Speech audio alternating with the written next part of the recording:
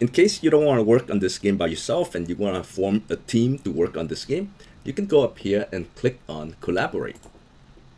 On this next window, you can add a list of people and give them authority to work on this game. For example, I'm going to add somebody, test skill, and I'll pick this user right here, test skill 67.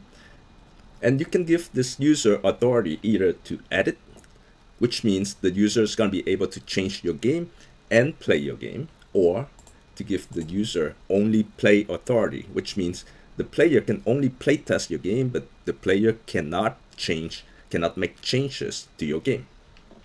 I'm going to give test skill edit authority, means he's going to be able to change my game and play my game. If you like to add more people, you can add more people. Otherwise, if you're done, just click save.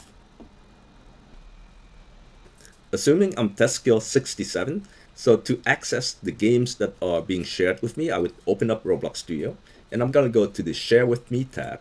And here I would see all the games that are being shared with me. I can double click on any game to edit and change the game.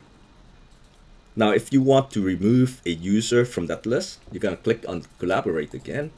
And here, to remove a user, just click on the X to remove the user and click Save. If you want to turn off Team Create completely, what you want to do is you want to go to the View menu tab and select Team Create. Here, you can go to click on the three dots at the bottom and say Disable Team Create. Click Yes. And now Team Create has been disabled for this game. You can close this window.